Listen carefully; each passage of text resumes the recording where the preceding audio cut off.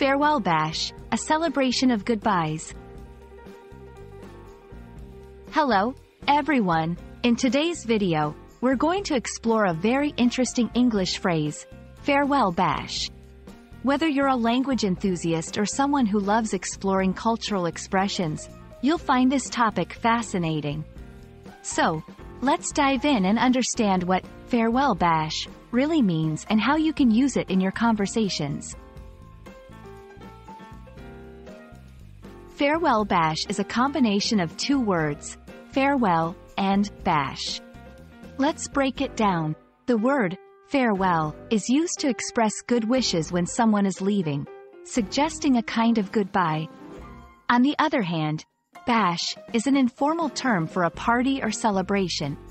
So, when combined, farewell bash refers to a party or gathering organized to say goodbye to someone who is leaving, maybe moving to a new place, retiring, or embarking on a new phase of life.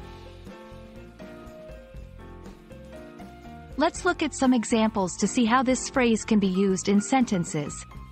1. Our office is throwing a farewell bash for Emma, who's relocating to London next month. 2. I'm going to miss him a lot, so I've decided to host a farewell bash to celebrate the times we've shared.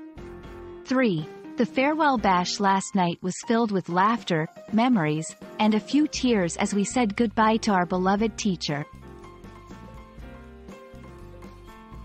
In many cultures, farewells are a significant part of transitions. A farewell bash often includes elements like speeches, gifts, and special activities that symbolize the appreciation and good wishes for the person leaving. It's a way of showing respect and affection, making the departure memorable. That's all about farewell bash. It's more than just a phrase. It's a reflection of human emotions and cultural practices associated with bidding goodbye. I hope this video helped you understand and appreciate this expression. Remember, language is not just about words. It's about the emotions and stories they carry. Until next time, keep exploring and enjoying the beauty of language.